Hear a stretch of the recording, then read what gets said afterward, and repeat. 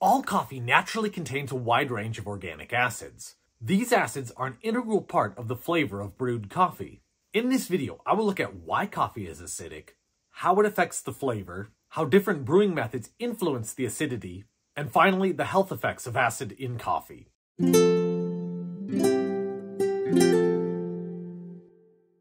First, a little background on acids. According to the widely used Bronsted-Lowry theory, an acid is a substance that releases or donates a proton in a chemical reaction.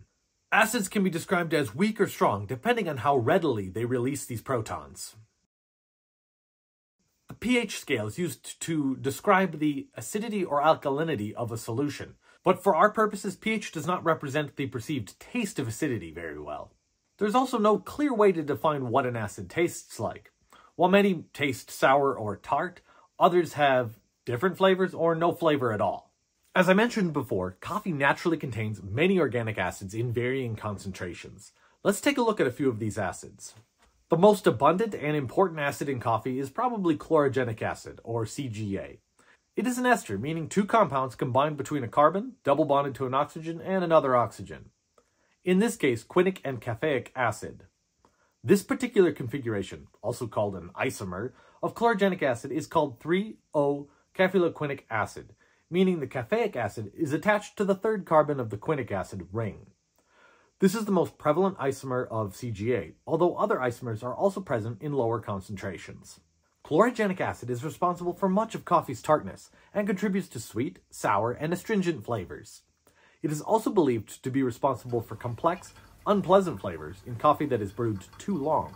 Chlorogenic acid readily breaks down into its constituents when heated, quinic and caffeic acid. Therefore, the longer coffee is roasted, the less CGA will be present, while simpler acids will increase in concentration. These secondary acids are associated with excessive, unpleasant astringency in coffee. As this reaction is temperature dependent, an excessive amount of these byproducts are formed in coffee that is roasted too long.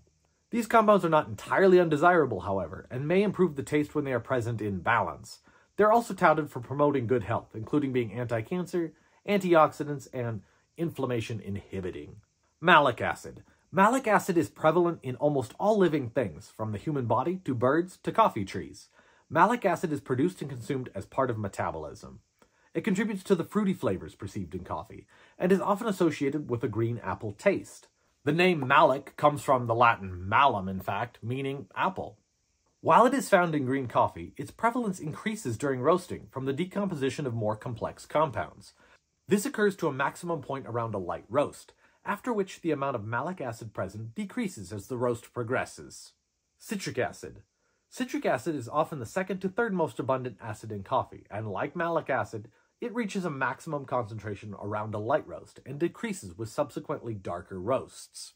Its flavor contribution is generally considered positive, adding citrus fruit flavors and bright, high notes. Other acids such as acetic, phosphoric, lactic, glucolic, and formic are present in lower but still significant concentrations. These compounds tend to increase in relative abundance as a roast progressively gets darker, potentially from the decomposition or other reactions between sugars and other acids. It is important to remember that while some generalizations can be made about the flavor contribution of these organic acids, coffee is a very complex amalgamation of many different kinds of compounds. And a good cup results from the balanced extraction of all of these elements. Acidity is very important, but only when it's in balance. How dark a coffee is roasted actually has only a minor effect on the total acids present in the final brewed cup of coffee, but it dramatically alters the relative abundance of these acids. The amazing research by Christina J. Burke, Rune, and others at the University of Southern Denmark, link in the description, is illustrated in their graph. These are concentrations of acids graphed versus roast level. We can see chlorogenic acid decreasing after a light roast as it decomposes into quinic and caffeic acid.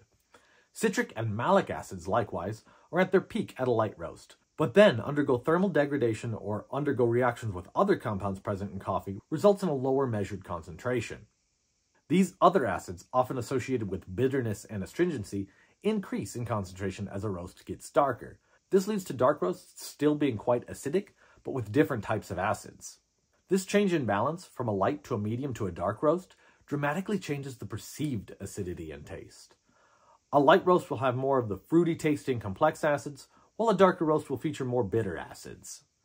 A medium roast usually has the lowest measured total organic acids and the lowest perceived acidity. How coffee is brewed can have a dramatic effect on the total acids in the final cup. Brewing method, time, and water temperature, among other factors, all influence how well acids make the journey from the coffee grounds to a brewed coffee. Generally speaking, acidity is increased or inversely decreased with finer grinding. Increasing the surface area with a finer grind will allow more water to contact the easily extracted organic acids. This way, adjusting grind can be an effective way to manipulate the acidity balance of coffee. Higher temperature. Higher water temperatures generally result in more efficient extraction, including the extraction of organic acids. Hotter water can dissolve and extract acids more readily. For example, cold brew works well for making relatively low acid coffee, although some acids are still extracted, resulting in a sour taste, especially if it is brewed too long. This leads me to longer extraction. Longer brewing times typically result in more extensive extraction, including the extraction of acids. Adjusting brewing time will affect the amount of acids, but also most other compounds equally.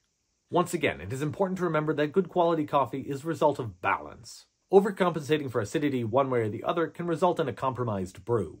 Coffee from different regions can exhibit varying amounts of acidity due to a variety of factors, including environmental conditions, altitude, soil conditions, sunlight, and genetic variety. These factors influence the growth and development of coffee plants, affecting the chemical composition of the beans and ultimately contributing to differences in acidity. For example, caffeoylquinic acid, CQA, is synthesized by coffee trees and has a variety of functions. One of the primary functions of CQA in plants is as a secondary metabolite, which means that it is not directly involved in growth and development, but instead plays a role in defense against environmental stresses. It can help protect the plant from UV radiation, pathogens, and oxidation. This gives us a hint as to why different coffees contain different levels of these acids. Depending on the environment the coffee trees are grown in, they will have adapted to respond to different types and severity of environmental stresses. For example, a coffee grown at high altitude will contend with lower oxygen and more UV radiation than a tree grown at a lower elevation. While coffee is naturally acidic, it is generally not harmful to most people when consumed in moderation. However, some individuals with certain sensitivities, such as acid reflux, may experience adverse effects from the acid in coffee. Additionally, caffeine can irritate the lining of the stomach and increase the production of stomach acid. This can lead to symptoms such as heartburn, stomach discomfort, and acid reflux.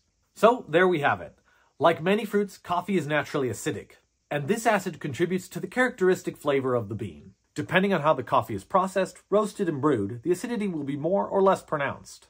The general goal for a good cup of coffee is balancing acidity, sweetness, body, etc. The health effects of acidity in coffee can be pronounced in certain conditions, but it is generally not harmful. What do you think of the acidity in coffee? Do you try to find coffees with more pronounced or more muted acidity? How do you brew them? Let me know in the comments, and thanks for watching.